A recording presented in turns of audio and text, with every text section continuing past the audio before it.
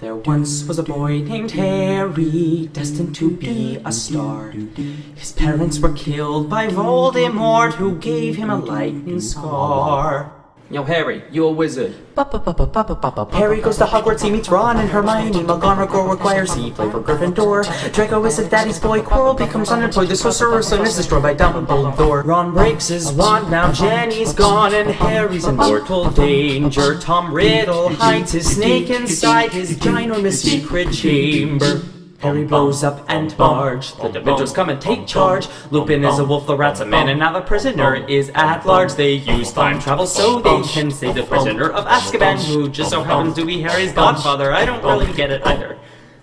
Harry gets put in the Triwizard Tournament with dragons and mermaids, oh no, and Cullen gets slayed, he's back.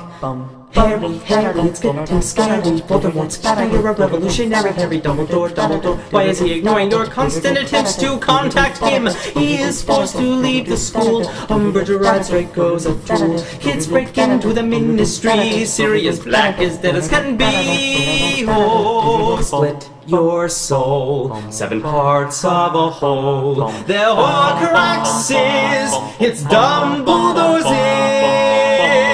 There once was a boy named Harry who constantly conquered death. But in one final duel between good and bad, he may take his final breath. A-I-N-D,